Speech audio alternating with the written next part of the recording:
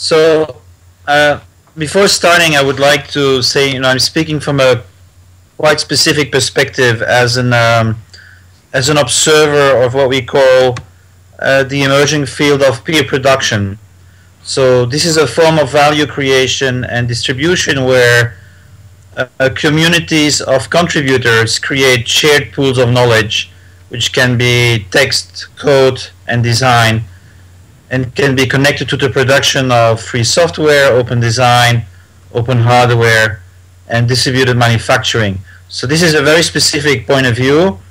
I'm also a Westerner, so I have all these biases from growing up in a Western country, despite my 15 years in Thailand. So here's what I want to start with. The first point I would like to make is, by the way, that this contributory economy has been estimated in the US to be 1/6 of GDP in the Fair Use Economy reports. So this is all the economic streams around shared knowledge pools, and about 17 million workers are involved in this economy. But peer production is part of this. You have pre-existing pools that are given out by the government, like geographic information, and then you have co-created pools like Wikipedia, Linux, Arduino. Okay, so here's the first point, and this is a kind of a contradiction within peer production. Even though it's based on open and free contributions, this means that there are no structural impediments to participation in that system itself. It's theoretically open. In practice, of course, the outside structures determine who is actually able to contribute. So it's the the societal structures, the educational achievements, class, gender issues that determine who is actually able to contribute to a system of peer production. So this is a first point I want to make. It's not because the system is fully open theoretically and anybody can input that this is actually true in practice, because peer production has to operate within an existing social structure. And it cannot be expected that peer production communities are fully able to solve these outside issues, right?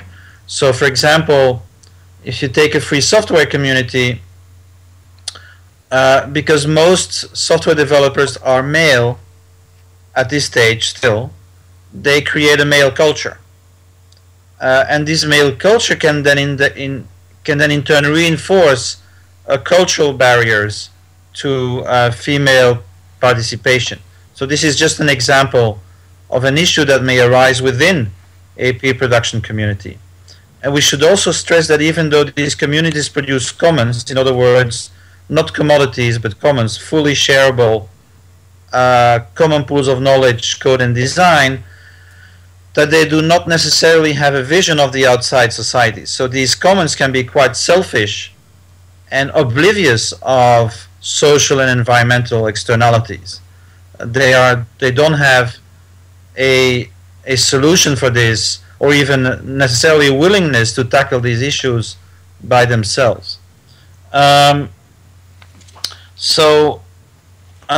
Another point I would like to make is, if we want inclusion in this particular context, there is an issue of what I would call layered peer production literacy.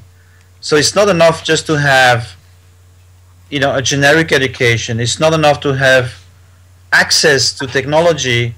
There are many cognitive requirements that come on top of that basic capacity. So you need to work on a layered literacy, not just a basic technological access and a generic ability to use a computer. It's a bit more complex than that.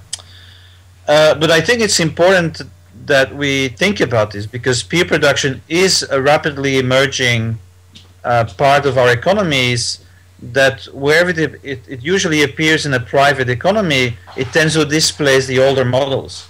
As you can see with Wikipedia displacing the Britannica, and as you can see in free software, where it's almost impossible now to get funding from venture capital if you don't have an open policy. So these are important things to consider. Now, within this is my second point now, within this context, I was asked to do a rather ambitious project in Ecuador called the FLOC Society project, in which FLOC means Free, Libre, Open Knowledge Society. So 3 government institutions asked us there to create transition proposals to create a society and an economy which is modeled on shared pools of knowledge. So you would have an open education commons, an open science commons, an open agricultural commons, an open industrial commons. The knowledge for these economic and social activities would be shared, and the economy that would be built would be based on that shared knowledge rather than proprietary knowledge. So this is, of course, an ambitious plan, and I don't have time to evaluate it here, how it went and what the potential is, but it was an ambitious plan, and it did produce a commons transition plan, which I invite people to look into later on if you have time, because it's the first time this has been done. Now, in order to achieve this, given my first remark about the potential exclusionary nature of peer production, it's not because you have shared knowledge pools in a society that automatically the egalitarian and emancipatory potential is realized. So the way that we proposed to solve this was to look at the material and immaterial conditions for participation in these knowledge pools. And I want to give you some examples of.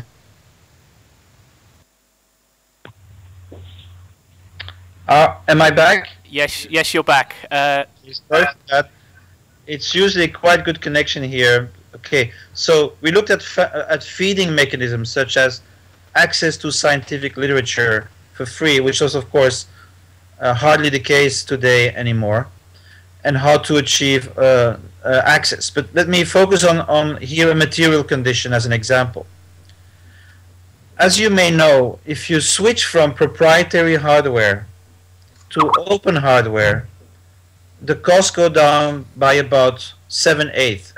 So typically, studies of open hardware show that for the same type of machinery, you can produce them in open hardware for 1/8 of the cost of proprietary hardware. So let's apply this to scientific laboratories. If you transform a scientific laboratory based on proprietary scientific hardware to open hardware, open scientific hardware, you can have 7 times more scientific labs in your country. This has been studied by Joshua Pierce in his book Open Source Labs. So you can actually have a policy in a country where you can greatly increase the participation in an open access science by paying attention to the material conditions, such as changing from proprietary to open hardware, and you can have potentially huge inclusionary effects. So this is an example of what could be done in this type of open policy. Now, another example is open agricultural machining. We were working with the mayor of Sitges, the 3rd poorest district of Ecuador, and he was committed to this project and already bought a 2,200 hectare public domain land to do open agricultural experimentation. So here's the situation. The local indigenous farmers in Sitges have every year less and less access to income because of the globalized trade in agricultural products and the competition from Colombia. At least that's what they tell them as an excuse to give them less and less income every year. And they have subsistence agriculture, but they don't have access to any machinery that would be appropriate technology for their highly sloped agricultural lands. They're quite vertical land there in the alpine regions of Ecuador. So what if we would create a connection with open agricultural design communities that already exist, like FarmHack or the Atelier Paysan community in France, and many others. And these are communities of farmers, citizen scientists, and scientists who collectively develop agricultural machines. If you could combine this with a microfactory setting in jobs, and I know this would create, this would require quite a cultural translation effort, but you could potentially create this exchange between the local experience of the young farmers in jobs and this availability of open agricultural machining that could be domestically produced in the district itself without dependency on the big agribusiness producers. So here's another example, I think, of a material condition that could be favorable to inclusion in a network society and network production. Okay, let me give you now an immaterial example. I'll give you an American example. Huffington Post, which most of you may know. So these are journalists producing for free to a citizen journalist platform. When that platform was sold by Arianna Huffington, she sold it for, I think, $360 million. And the free labor of the journalists went unpaid and stayed unpaid. So this is a typical example of a capture by private owners of a public resource where people are freely contributing journalism in this particular case. And so this is a generic issue within peer production, that free labor can be exploited and captured by proprietary platforms. So is there any solution to this? Can we create an income for contributors without commodifying the commons, without creating labor for capital? This is the issue as we see it.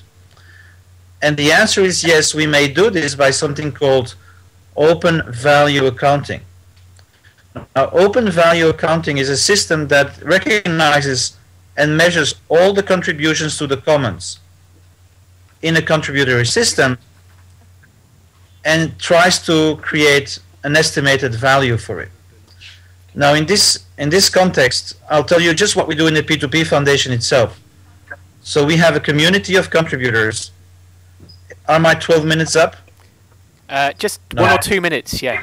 Okay, 2 minutes. So I'll finish with this. So we have a community of contributors. We have a foundation, an institution that, as most free software communities have, and we have an entrepreneurial coalition. So we have a P2P cooperative. Within that P2P coop, we have a translation arm. Now, when these translators work on the market, they reserve 25% of their income for the contributory mechanism. So this is very important. The people in a peer production system who actually successfully operate a cooperative activity on the marketplace and create a livelihood, they're doing this on top of a whole system of contributions which co-creates the value. But it is now possible to put some value aside, in our case 25%, to fund the contributory system in return. And so this creates a fair contract within our open cooperative that is one of the weapons against exclusion and capture of network contributions that we try to apply.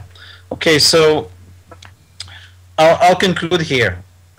We have a specific strategy, and I don't have time to explain it, but just very, very short before concluding.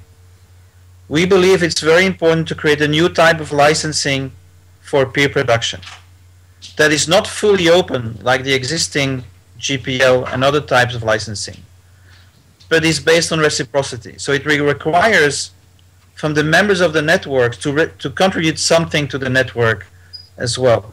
So you cannot create a for-profit capture without contributing back to the network and the contributors to the network. So this is, I think, something that you may think about later on. is we call these commons-based reciprocity licenses, and we are very engaged in promoting the use of these new type of licenses within network production to create inclusionary coalitions of ethical entrepreneurs. And so here's a solution that we propose.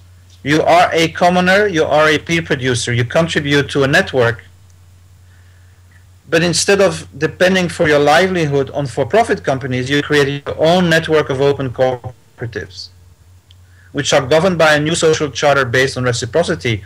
So this makes the market internalize externalities. It takes into account social and environmental externalities and internalizes that reciprocity within a new type of ethical market that emerges around the commons. I hope this is all not too new for you and not too complicated.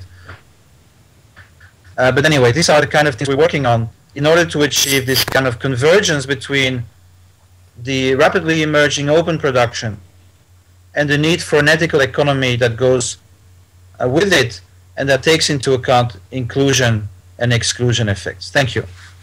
Thank you.